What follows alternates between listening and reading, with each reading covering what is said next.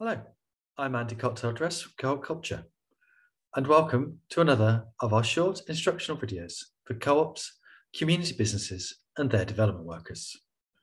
In this series of videos, we're looking at key financial performance indicators and their role in helping us to extract information from a co-op or community business's finances and to add an additional layer of analysis to the raw data that we might get from their accounts.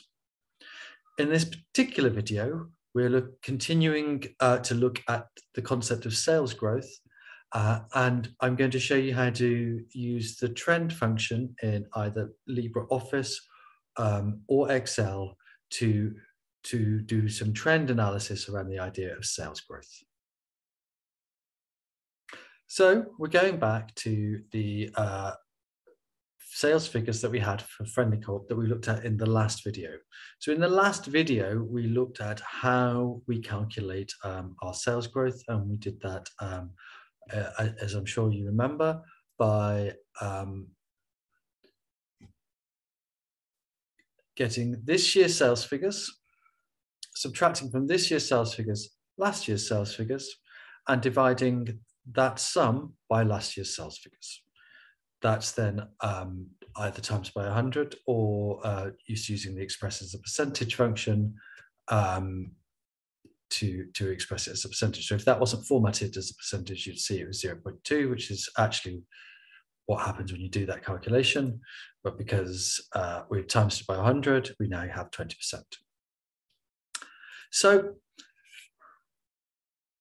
we have got some historic data, and we have, it's not a completely direct straight line, but we have not a wildly fluctuating set of financial data. Now, if this was wildly fluctuating and wasn't generally a straight line analysis, so we had very high points, very low points, we wouldn't be able to do this trend. Yeah, we would have to probably create a line graph, then create a trend line within that line graph, look at the date where that trend line would be, and then continue that trend analysis using this function that I'm about to show you. The way that we make some predictions about what happens if our sales continue to grow around in the same way that they have grown in the past, is we use a little function called the trend function. So to create any function in Excel or LibreCalc, that we start by pressing equals, and then we type in trend because that's the function that we're looking at, open parentheses. So the first thing that we now need to give it is the data that you want it to continue with. Yeah, when it says data Y, this is the data that we want to continue to project forward. So that is the sales figures. So look at this, click on sales figures in 2015, and then shift and right arrow to get to the sales figures in 2021. Press comma to move on to the next variable in our formula. And then he wants the data of the x, so which you're then going to give it more x functions. So actually, in this sense, what we're saying is, okay, we want the data that we've just given you to continue a longer trend that is based on you, which is what we're going to give it. So again, click on 2015, the first year, on C3, and then shift and right arrow to 2021. Then we want to tell it, okay, well, what's our prediction? Which way are we going with this? How are we looking at this going forward? So what we're actually interested in is, well, what's going to happen in 2022 and 2025? So after we press comma to get to the next variable, we click on 2022, and again, shift and right arrow till we get to 2025. Close brackets, and that's all the data that we need to give it. Now, there's a couple of things that will make our life slightly easier. So the first thing that we should do is we're going to copy and paste the formula in this cell, in cell J4, along into K4, L4, and M4. And there's some of those cells that we want to keep as absolute. So we want to keep cell C4 as absolute, but I4 we're quite happy to move along to J4. So when we're looking at what happens in 2023, we want to look at what's happened between 2015 and 2022. So that's why we're keeping C4 as absolute, but I4 is going to move along. Yeah. The same with the years. We are wanting to keep C3 as absolute, and but we're very happy for I3 to be relative and move along, because we're wanting 2021 to become 2022, 2023, etc. When we get to the future predictions, it's actually slightly different. We want currently 2022 to move along, so we don't want to keep that as absolute, but we want the end year to be absolute, because we don't want it going into cell N where there's no data. Yeah.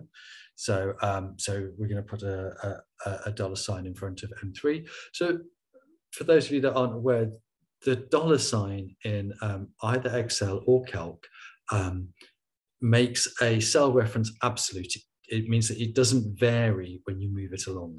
And you can either put it in front of the column, which is the letter, so you put it in front of C, or you can put it in front of the row, which is currently in this one, 4. So it's about whether if it goes up or if you copy and paste into lower rows, it doesn't change the row reference that you're doing. Or you can put it in both. Yeah, you can do $C, $4. And that's a really useful function in Calc or Excel. So then we're just going to copy that and paste it into the other cell. So that's Control C and Control V to copy and paste. Yeah, and this is that now Excel has now made a prediction based on what has happened as to what we think is going to happen. And actually we can look at that, and we can even then do some analysis on what the sales growth is as a percentage, or what is predicted to be as a percentage. And what's actually quite interesting is that Excel or Calc has decided that this year is a slight anomaly because it's not quite in line with the trend that's going on there. So actually the sales grow by more in 2022, but then slowly decrease. So that was this, our video on how you use Excel or Calc to look at trends and to calculate, make some predictions based on future, make some predictions of future trends based on historic data. I hope you liked this video. I hope you found it informative. If you did, please click the like button. If you have any comments to make about this video, or if there are any other videos you would like to see, or suggestions you would like for videos you'd like to see in this channel, please leave them in the comments section below. If you want to be notified when we upload more short instructional videos for co-ops, community businesses and their development workers, please subscribe to the channel and hit the notification bell. Thanks everyone for watching, and I'll see you in the next video, which is we're going to look at sales growth and what happens if the sales growth is negative. So sales contraction in relation to another key financial performance indicator, the margin of safety. Okay, thanks everyone for watching.